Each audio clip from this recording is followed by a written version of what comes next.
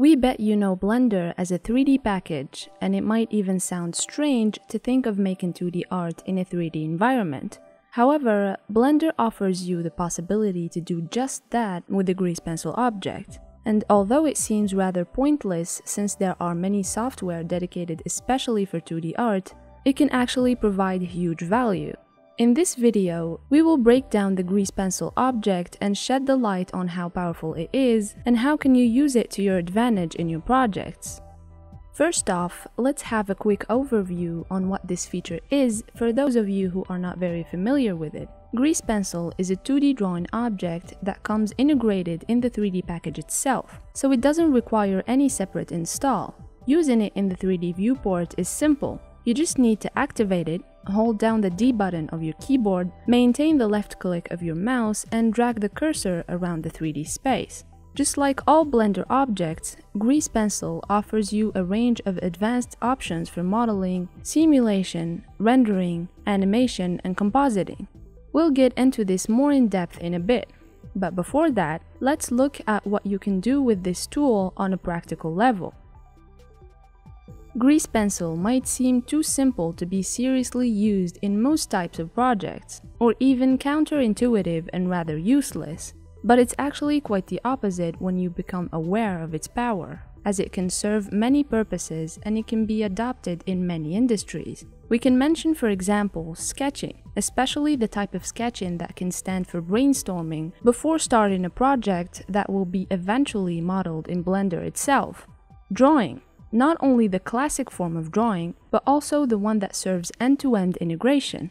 For example, many concept and graphic artists rely on 3D models for things like character poses, depth, environment, perspective, and so on.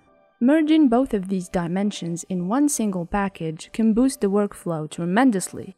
Animation. Since the sole purpose of the grease pencil first and foremost was bringing 2D animation to Blender, we can see the tangible proof of this great advantage in many open 2D animation movies, like Hero for example. Moreover, we have seen Blender and its grease pencil find their way to many graphic design ends. Some of them include media production, advertisement, marketing, and many others. Now that you have a general idea on what you can do with grease pencil, let's dive more into the depth of what makes it so unique. Once you launch Blender, going to the 2D animation section is the only step to open the grease pencil workspace. Taking a closer look at the structure, it's composed of three main elements. First, you have the point, which is a single point in the 3D space that saves all the properties like weight, texture, thickness, location, and so on. These properties are responsible of the stroke's final appearance besides its location in the 3D space. Next, you have the edit lines that represent the links between the different points. They're generally invisible, but you can display them in the edit mode or the wireframe view. Finally, you have the strokes that represent the final result of both points and lines combined after rendering. Just like the default cube in the 3D section, there's an equivalent in the 2D one called primitives. It's a nice staging phase when you start a new project. A lot better than the overwhelming empty 3D space. You get to add three types of primitives. The first one is the blank. You can add an object without any stroke. The second is the stroke. You can add a simple one as a reference. The third and final one is monkey. Remember Susan? It's known by the community as Blender's mascot. There's a 2D version of her and you can use it as a standard test.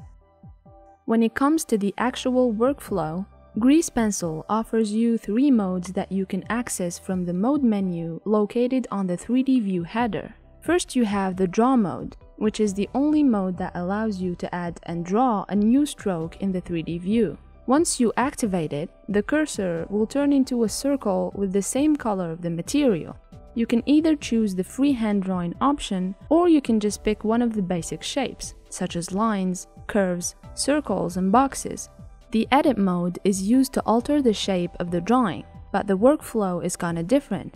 It doesn't deal with points and edit lines. Instead of that, it functions with the area of the model and it alters it using a brush. The sculpt mode manipulates the drawing in the brush region of influence. It has specific panels, and once it's activated, the cursor will turn into a red circle in the 3D view. The drawing process with Grease Pencil is quite unique. Besides being backed up with awesome tools and features, we can mention a few of them that stand out. For drawing, you have the Draw on Back option, for example. It allows you to draw a stroke on the very back of all the other strokes. There's also the Add Weight Data option, and you can use it when you want to create a stroke according to the current vertex group and weight. The last option to mention is the Additive Drawing, which you can use to include strokes from the previous frame when creating a new one. For sculpting, you first have the Selection Mask. It allows you to select a bunch of strokes and work on them exclusively without affecting the rest. It can be very handy when you want to restrict the effect on specific areas. And second, you have the multi-frame option that can be super useful when you want to work on many frames at the same time. For rigging, you can benefit from the deformation tools. You simply have to manipulate the points, and that's pretty much it. There's also the weight data system that can prove itself to be very useful. It adds points to any stroke to pre-stage it for rigging. Not to mention the modifiers that can add fantastic effects to your objects. For animation, you have all the necessary tools to perform any kind of animation you're aiming for, whether it be traditional, frame-by-frame, or cutout animation. It grants you full control over the objects, so you can change the size, orientation, position, and so on. The onion skin feature will make things a lot smoother and easier by helping you display multiple frames in one single scene. Not to mention that you can use the inherited animations to your advantage by building layer parenting relations between objects. One final feature that is worth mentioning is the ability to add notes in the 3D viewport, which is very handy when working on collaborative projects with other artists. There's no doubt that the power of this tool has become very obvious and tangible to you by now, but there's still one rather unpleasant question that starts creeping in. Can you learn this innovative thing? Grease Pencil, as well as Blender, are being used by professionals and talented artists. You've certainly came across them on YouTube, Blender Market, Blender Nation, pretty much everywhere. It might overwhelm you and lure you into thinking that you need their potential to achieve the same results. The answer is no. Grease Pencil follows the same pattern as its container, Blender 3D. It's known to be suitable for beginners with a fine learning curve, especially when armed with motivation and perseverance. As we mentioned before, Grease Pencil comes integrated in the 3D package itself. Since Blender is fully free and open source, this makes the 2D object fall under the same description, but you can still make donations if you want to support the development team, or even contribute at improving the core software if you have skills with code. We hope you found this video useful and informative. Comment below if you think that we've missed something or if you have any other suggestions. Thank you for watching.